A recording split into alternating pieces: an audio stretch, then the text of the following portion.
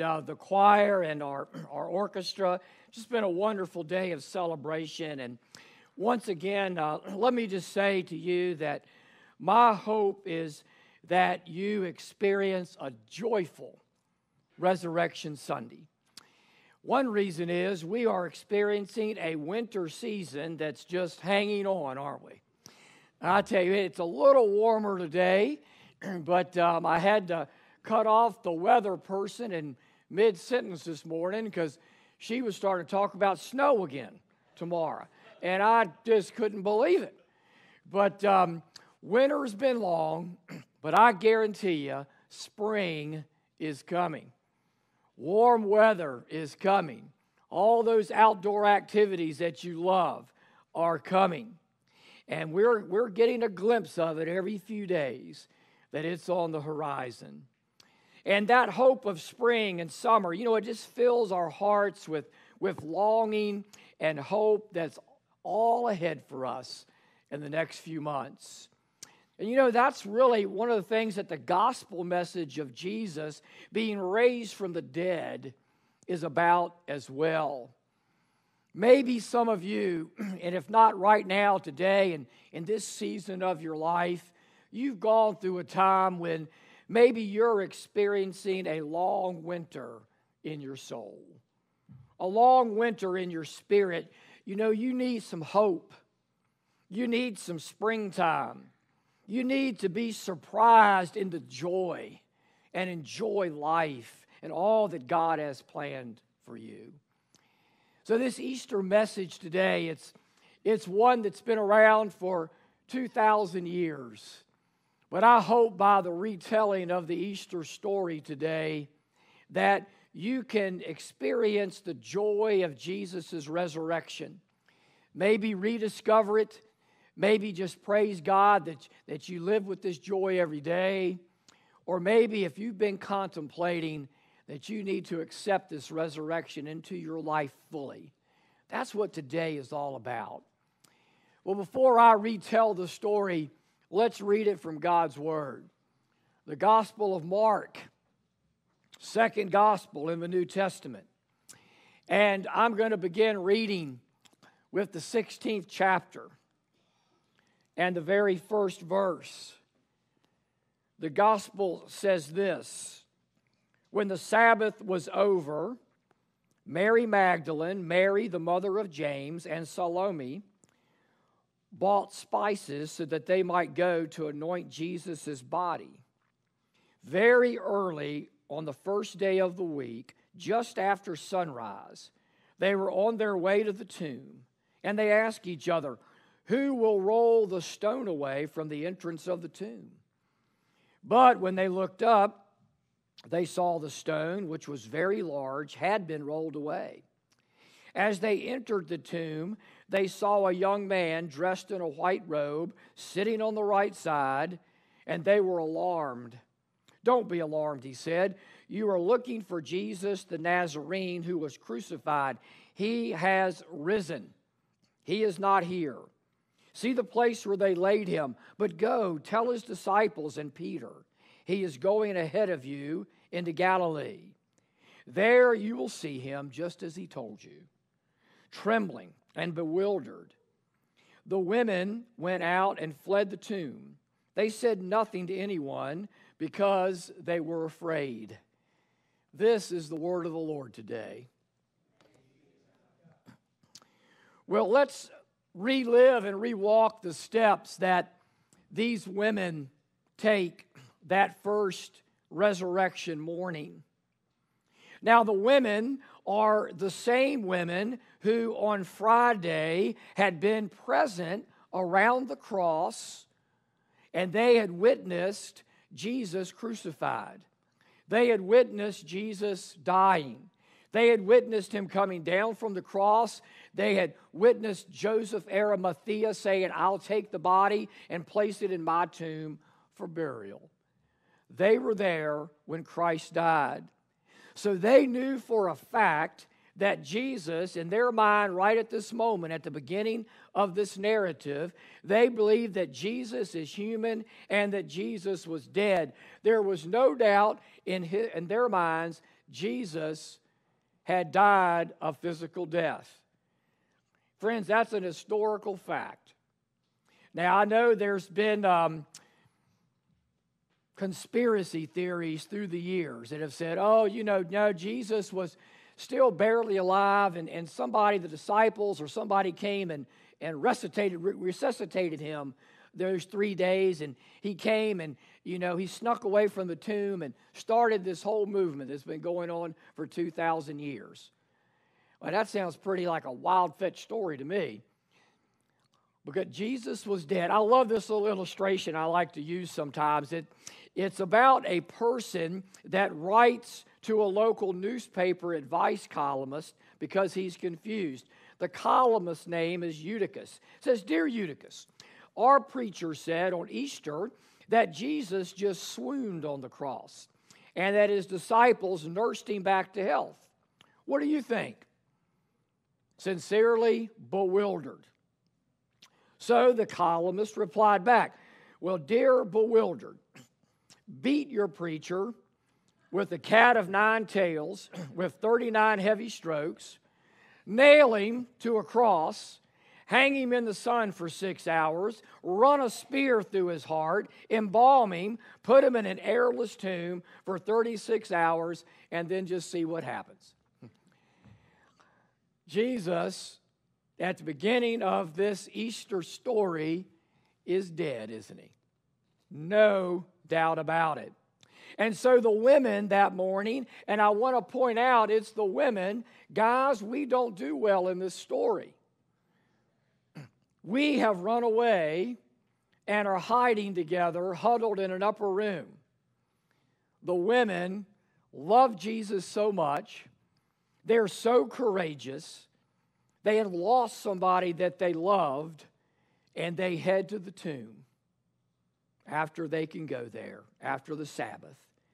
But they were also bewildered. Life was not supposed to go this way. They had been thrown a major curveball.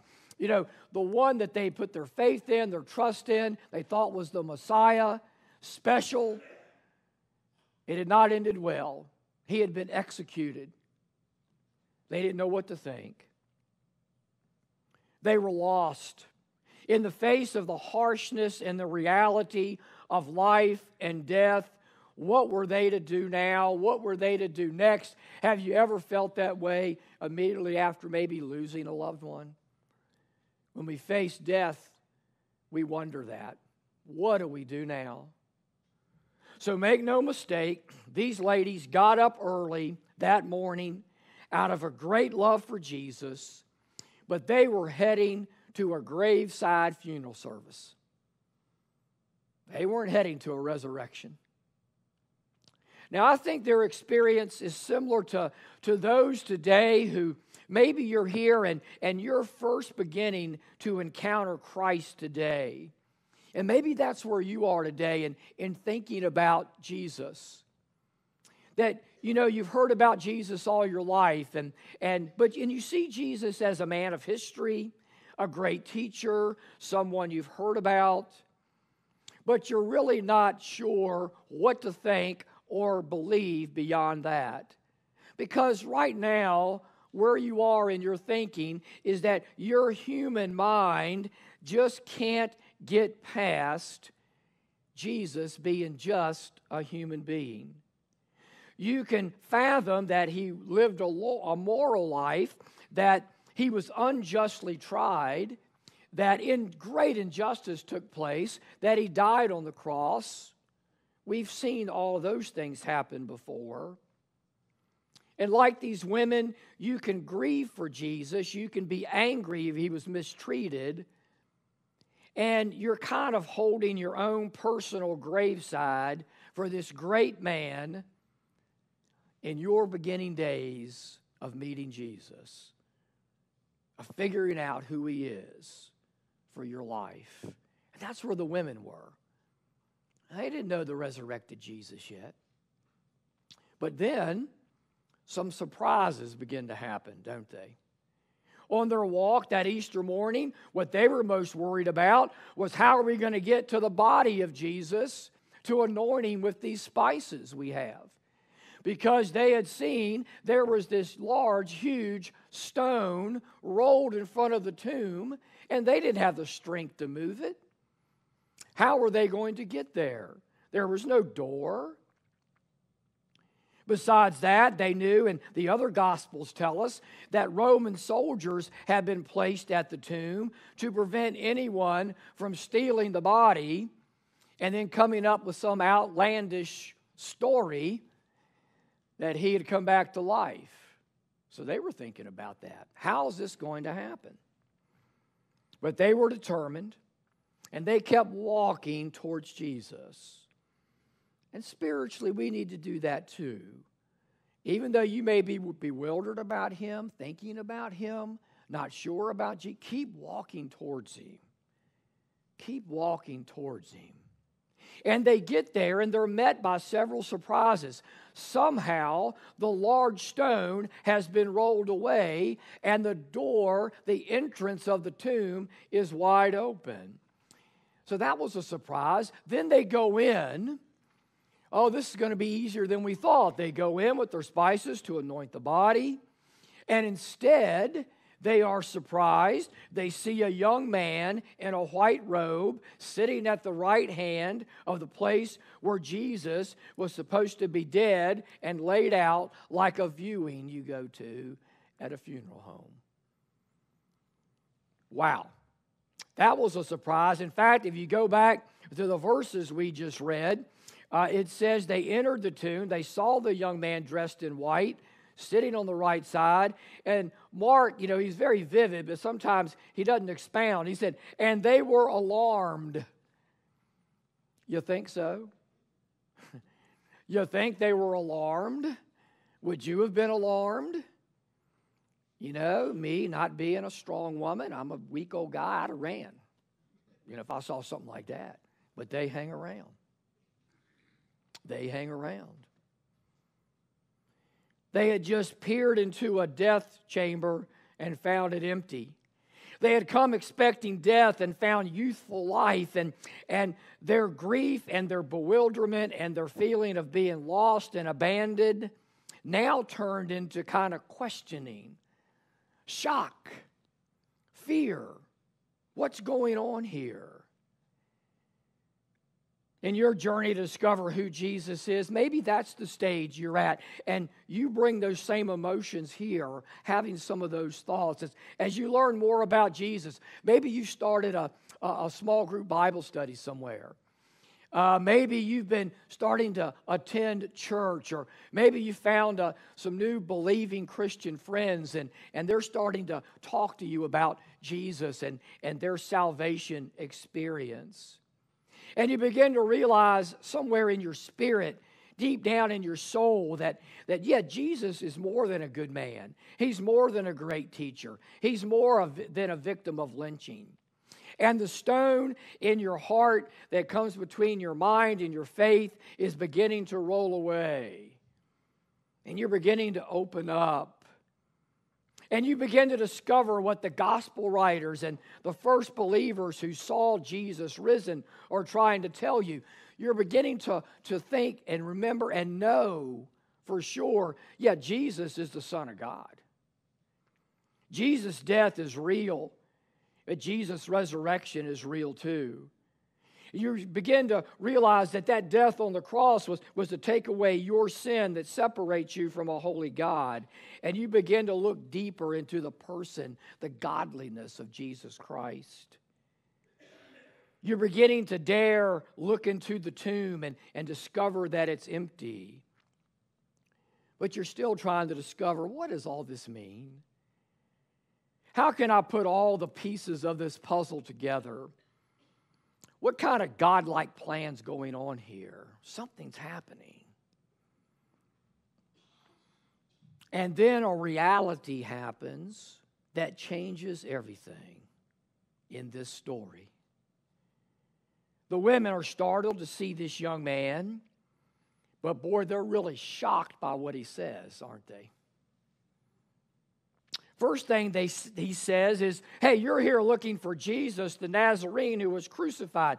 You came looking for a man called Jesus. You came here expecting to find decaying flesh and bones. You got up this morning to stare the reality of death in the face and figure out how to overcome it. And then the young man said words, the reality that changes the history of mankind, the human race, and gives us hope forever. He says, you came looking for a body, but he has risen. He is not here. See the place where they laid him, and it begins to dawn on them. Jesus wasn't this other great man. He was truly the Son of God. The tomb is empty. There is no body because the Almighty God of the universe has raised him from the dead. That's Resurrection Sunday, isn't it? And because of the fact of this resurrection of the Lord Jesus Christ, eternal realities became instant. Like the work Jesus did on the cross to give us assurance and confidence that now, because of the resurrection, grace is real. Salvation can never be taken away from us. We realize now God paid too great a price. Salvation is here forever. God's grace, because of the resurrection, we've learned right at that instant, now has the power to change your life forever. For eternity. And the resurrection sealed the deal. It sealed the deal. It meant that eternal life is a reality and that Jesus has given us the ultimate victory over the grave. Now, Jesus has already gone from the tomb when the women arrive. And the young man next tells him something that's pretty amazing too. He said, Jesus has already gone ahead of you into Galilee. Jesus is loosed unto the world. Jesus is loosed unto the spirit of every man and woman, boy and girl who ask him in. And Jesus continually goes ahead of us, preparing the way for us. He goes ahead of us into a future that we don't know anything about, a future that we think's defined by death and grief. Now he goes into a future that we can have joy. He's always ahead of us. I'm always amazed as a pastor, trying to see what the Lord's church should be doing next. And we pray and we plan and we do something like an oyster roast or going to Peru. And there is God already ahead of us, working, figuring it out, preparing the way. Jesus is loosed unto this world. What an amazing word that was. There was an old play by John Masefield. It was called The Trial of Jesus. And in his play, he has the centurion. Remember at the cross, the centurion that says, truly this man must be the Son of God. Remember that part of the story? And in the play, he has this centurion going back to Pilate and Pilate's wife. And he tells them about Jesus' death, that he's dead. He reports back. And after hearing his description, Pilate's wife says, do you think he's dead? No, my lady, he replies. He's been let loose in the world where neither Roman nor Jew can stop his truth. There's no stopping Jesus now. There's no stopping him now. Now, Mark says then that the women leave the tomb and they're trembling and they're bewildered as they ponder what's happened. They're so shocked that they're silent and they don't know what to say. But they would later find their voice. They would, we know, go tell the disciples. They would tell Peter. They would tell the world of the good news that Jesus has risen. And we still tell the story today, don't we? The truth.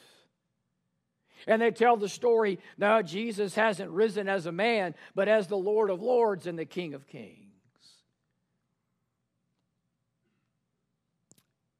How are you going to respond to the surprise and the joy that Jesus has been crucified and risen for you today?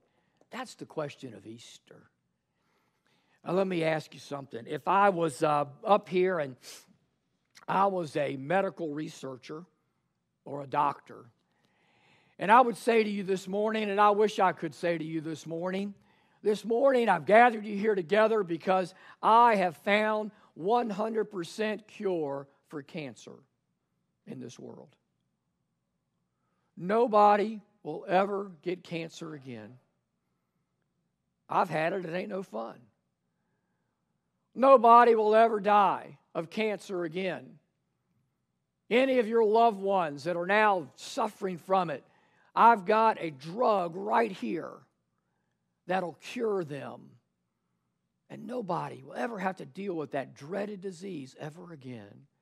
And I say now, all you have to do now, because I'm a pharmaceutical guy, I might have to say, I'm going to ask you in just a minute, if you want to come up and get this drug, this medicine that you'll never have cancer, and everybody that you know has cancer will be healed, all you have to do in a minute is come up here and I'll give it to you.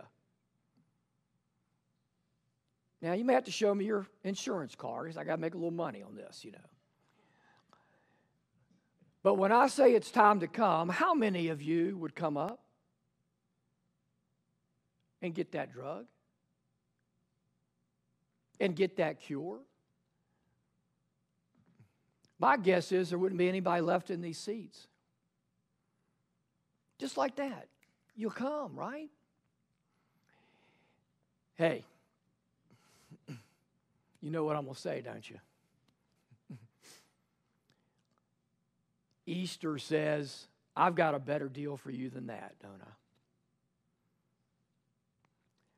I? I can guarantee you, I have got the solution. I've got the heal. I have the promise that you'll never have to worry about death again. Because you know what happens if we destroy all the cancer in the world? The death rate's still 100%. Because that's what the Bible says.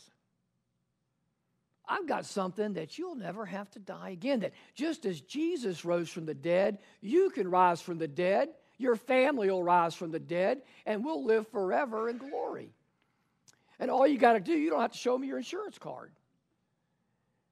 In a minute, I'll say, come on up if you want this free gift of salvation, free. And Jesus will give it to you. And you'll be saved for all eternity because of what he did for you on the cross and through the resurrection. Now, how many of you are going to come on up here? Why wouldn't we run up here as quick or quicker than that other? I don't understand it. I guess it's our human nature. But it's a greater cure than curing all the cancer in this world.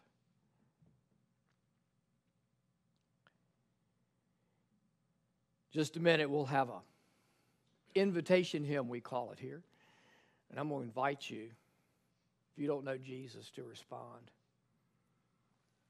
How do I do that, you say? How can I accept this Easter story?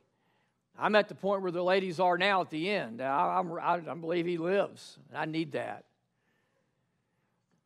Let's bow our heads as we pray. I encourage you to meet and pray to the risen Jesus. If you're a believer for a short time, a long time, many years, you can just pray silently right now and thank Jesus and give him praise for being alive and saving your soul.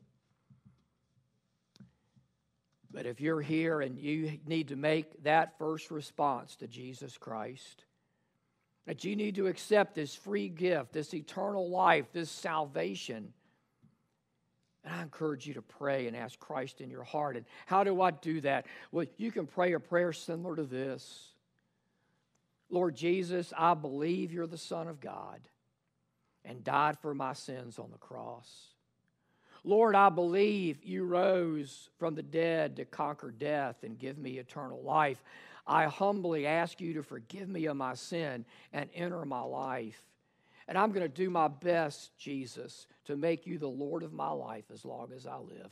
Thank you for loving me, dying for me, being raised for me. In Jesus' name, amen. Boy, if you've never prayed that prayer, and today's the day you prayed it and you really meant it, this is amazing too. The Bible says Jesus comes into your heart, saves you. And then what he wants you to do, and here's the invitation. We think it's a tough part, but it's not. I want you to come down as we sing this song. Tell me that you prayed that prayer. I'll pray with you. And we're going to let everybody here, most everybody here, believers, know that. We're going to baptize you. And boy, you heard us do a little clapping after the songs today. We do some mighty big clapping after baptisms because it's a fun day. If you don't come up today and you think about it, if you're listening to this message on a radio next week, you call the church and you talk to one of our pastors, or you come and find me. These are eternal decisions this morning. They're joyful, but they're eternal. Let's stand in joy as we sing our hymn of invitation this morning.